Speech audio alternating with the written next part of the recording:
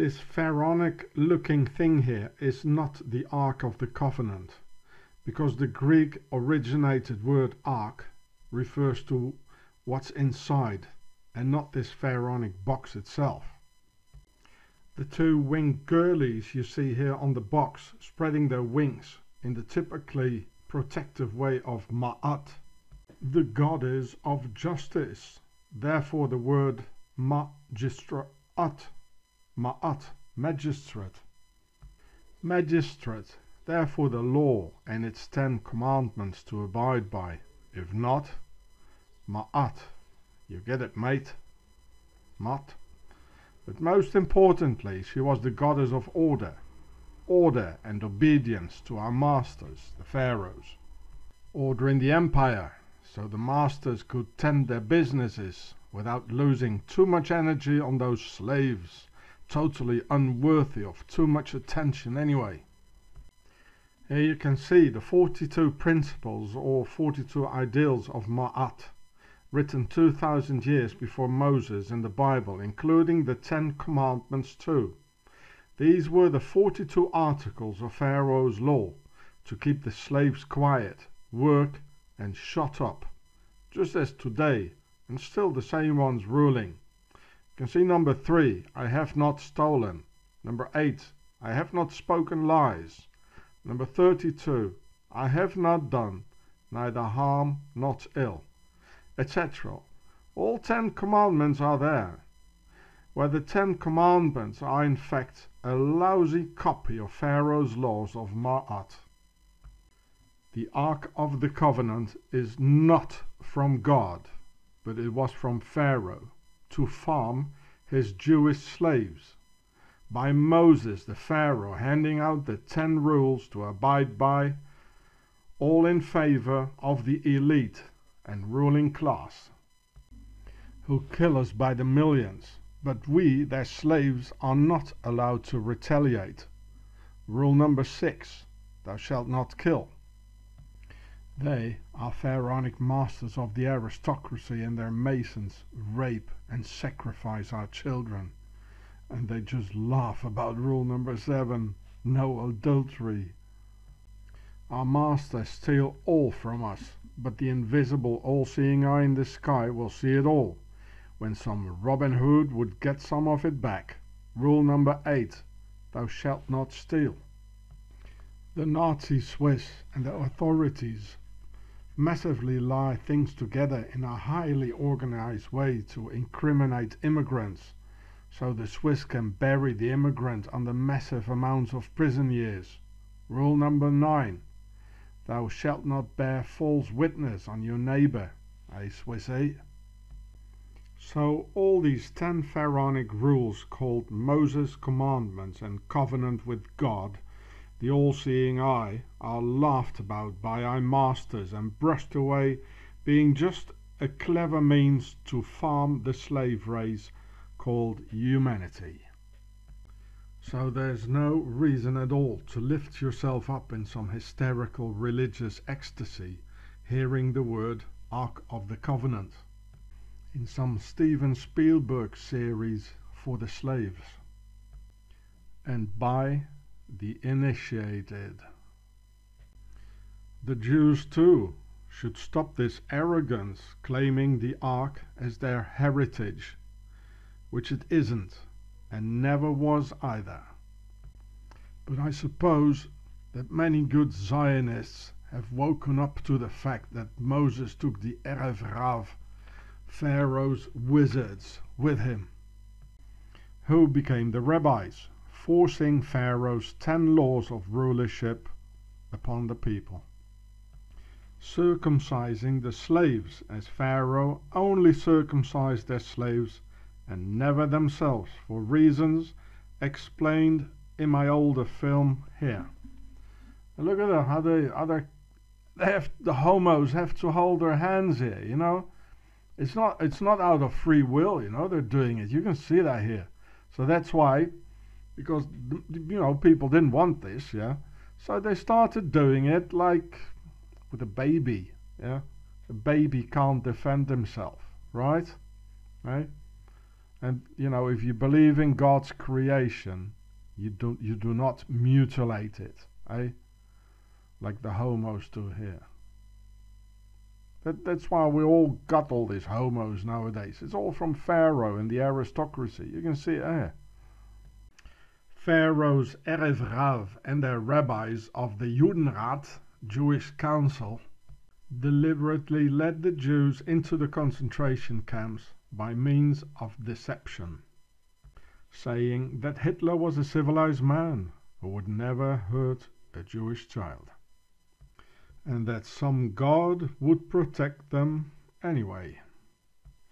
And here you can see how on June 26th, 1942, these Jews from Pharaoh's Erev Rav, working for and with the Nazis, even hang some Polish resistance fighters.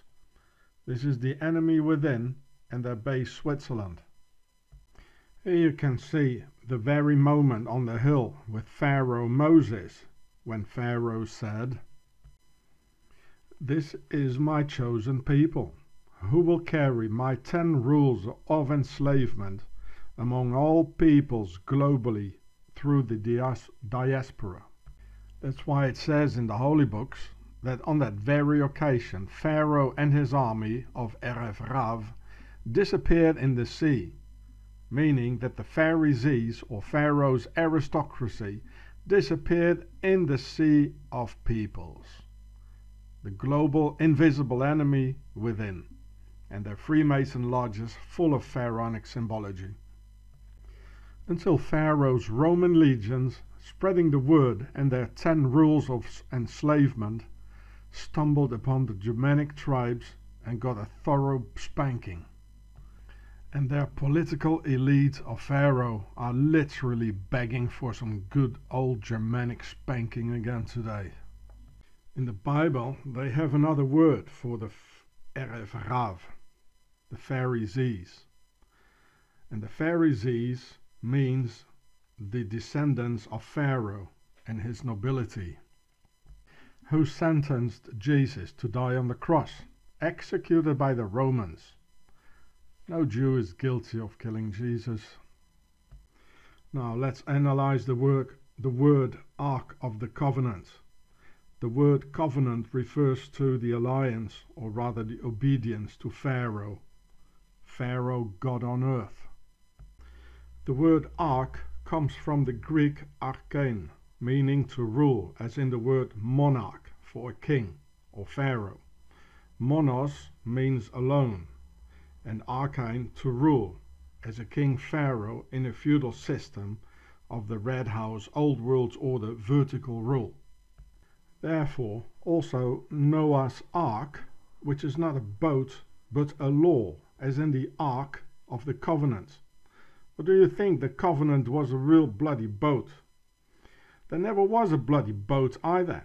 It's just a reference to the Horus Matrix concerning the selection of useful slaves for Pharaoh, or as some call them, Anunnaki, and to have all the bad slaves killed, as we are a farmed race. They're just breeding us and breeding us out, as they did with those annoying, dangerous Germanic tribes, in order to replace them, starting right in 1945 after the Big Dying.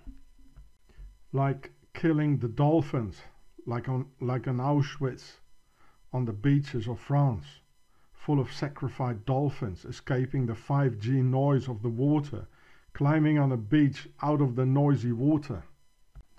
Thus, coming back to the boat, the ark and the water again, and Noah's Ark sort of meaning that we're all in the same boat, smartly pushed down by Pharaoh's 10 rules, by the so-called invisible realm of the all-seeing eye. The word monarch is also French, the language of the aristocracy par excellence.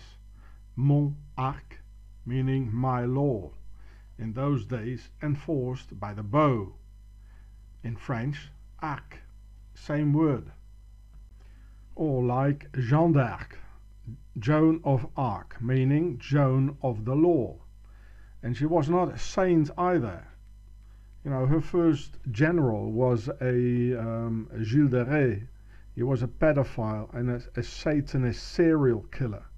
And God, there was no God that said like, Joan, you know, there's something wrong. She's not a saint. It's all the same story. Here it says God's warrior. It's all the same thing, like with Moses, Ark of the Covenant, Joan of Arc, Noah's Ark, Monarch, Macron.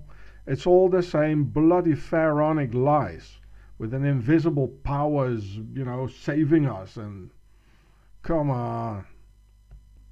That's also why MK Ultra brainwashing method, also called monarch, as in MK, for shoving the 10 laws of Pharaoh up your brain. Monarch. MK Ultra Monarch is just a modern version of the same old religious hocus pocus brainwash as Ark of the Covenant, Noah's Ark, Joan of Arc, Monarch, anagram for Macron. How do I know all this? Or maybe I'll tell you one day. And here again, Arc, here it says, Les enfants arc-en-ciel, meaning the rainbow children, in English, of the indigo generation, because Arc, the law. Arc-en-ciel, a rainbow, rounded as a bow, same word, arc, as in a dome. Being referred to in the Umbrella Corporation for protection with the Red Templar's cross from the Hollywood film Resident Evil.